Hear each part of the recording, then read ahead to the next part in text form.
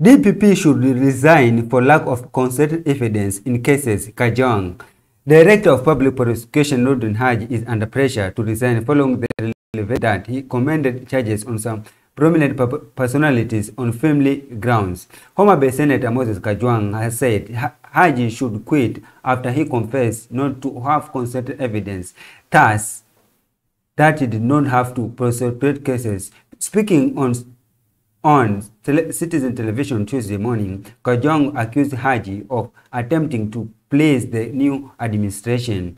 DPP is trying put Kinoti under the bus, but until he tells the country why he didn't prosecute the Ruaraka matter, he should not cast a pair of DCI, Kajwang said.